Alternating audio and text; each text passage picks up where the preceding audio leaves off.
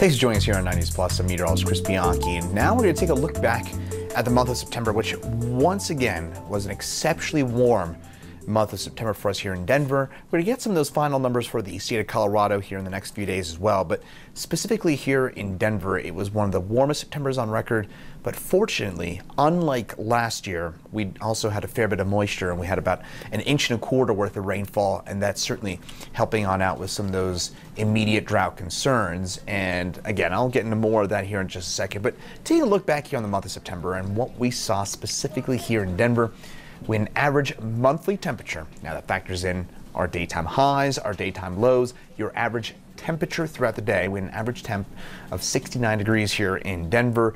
That made it our third warmest September on record, only trailing 2015 and 2019, and only by a little bit, by less than a half degree of both of those months.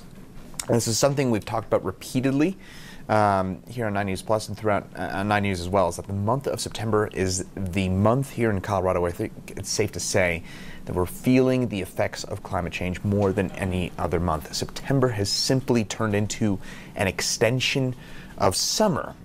Look at the past, you look at those 4 years there, you look at the top 10 list, 9 of them are from the last 15, 20 years or so.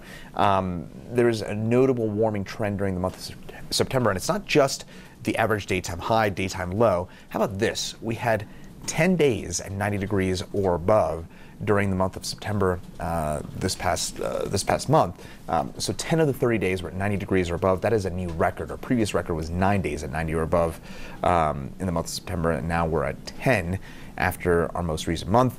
We almost hit 100 degrees a couple times. You might remember that during the first and second weeks of the month of September. We hit 99 3 different times in the month of September.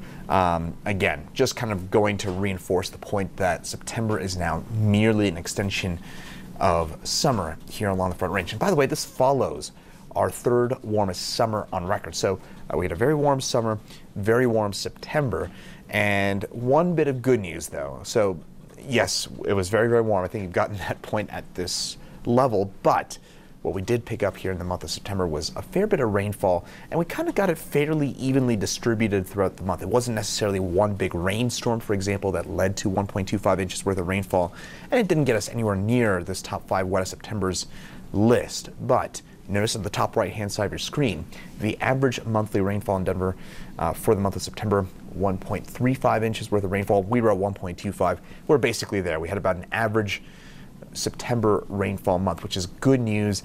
When we get towards the end of summer, this is the time of year when we tend to get the most moisture. Usually it's April, May, June, July, and August, and September that are wettest 6 months of the year. So when we're getting what we need during the month of September, that is good news, simply because colder air can hold less moisture. So during the winter months, we tend to get less overall precipitation. So you might remember back to the conditions that led up to the Marshall Fire. What we had over the last 6 months of 2021 was we just had a bone dry stretch. We had 1.2 inches of total rainfall over those 6 months. Last month alone, we picked up more rain than what we saw over the final 6 months of 2021 combined. So again, it's, I would say, a fairly notable bit of good news, and plus the month of October has started on a fairly wet note as well. Now, going back to what we were talking about with September being an extension of summer, some of you who've been here for a long time might remember that it used to snow on a fairly regular basis here in the Denver area, and even the lower elevations here of Colorado. We've picked up measurable snowfall exactly once in the last 21 years here, and that includes now 2022, which finished with no measurable snowfall, of course. In fact, how about this here in Denver? We did not get a temperature below 42 degrees during the entire month of September.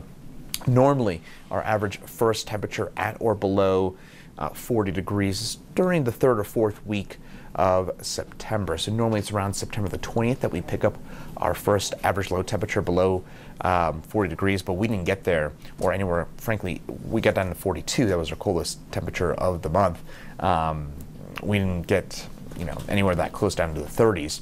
And it looks like that's going to stay that way over the next 7 days as well. So going back and looking back on September, again, we'll get some of those statewide numbers here in the next week or so. But in Denver specifically, it was our third warmest September on record, most 90-degree days on record for the month of September.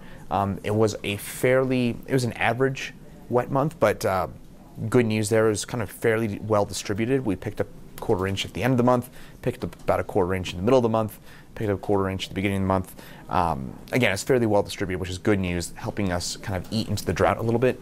And of course, once again, we didn't pick up any measurable snowfall, making it the 20th September out of the last 21 without measurable snowfall. Again, going back to the overarching point, one of the reasons why I really wanted to kind of delve into the month of September specifically is that September has very, very clearly in the last 20, 30 years, likely as a result of climate change, become simply an extension of summer. September is the month that feels climate change perhaps more than any other month of the year here in Denver and throughout the state of Colorado. And last month, pretty obvious proof of that, with a very warm and also snowless month for most of the state, and certainly for us here in Denver along the Front Range. So hopefully that goes to kind of look back on the month of September.